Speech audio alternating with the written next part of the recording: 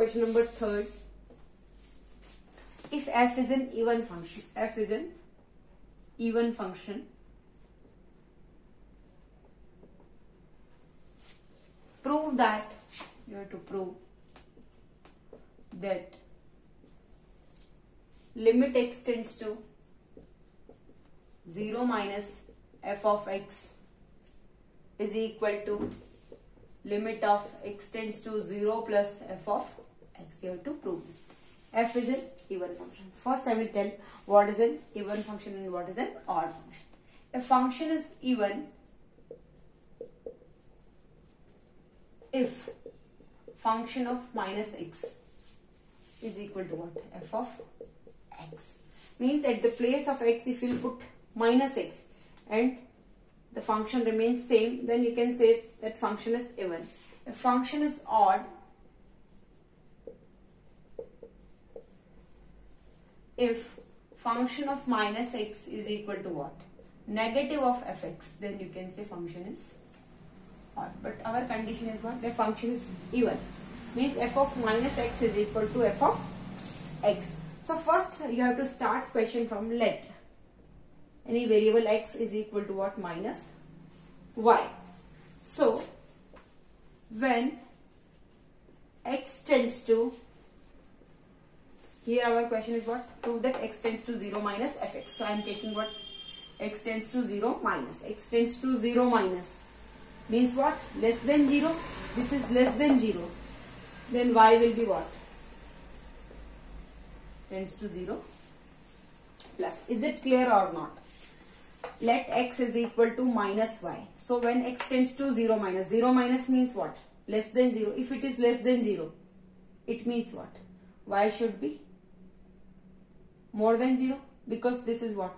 X is equal to minus 1. X is equal to minus y. If x tends to 0 minus, then y should be tend to 0 plus. Is it clear? So left hand LHS part I am solving.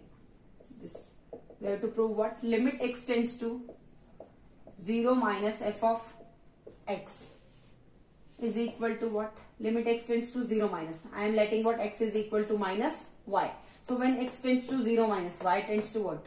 0 plus. Now I have to change the limit. X tends to 0 minus, I will write what? Limit y tends to 0 plus. Now f of x, I have to write f of minus y. Now you can change the variable. At the place of y, I can write what? X. So I can write limit x tends to 0 plus. This is a standard procedure, like this you have to proceed.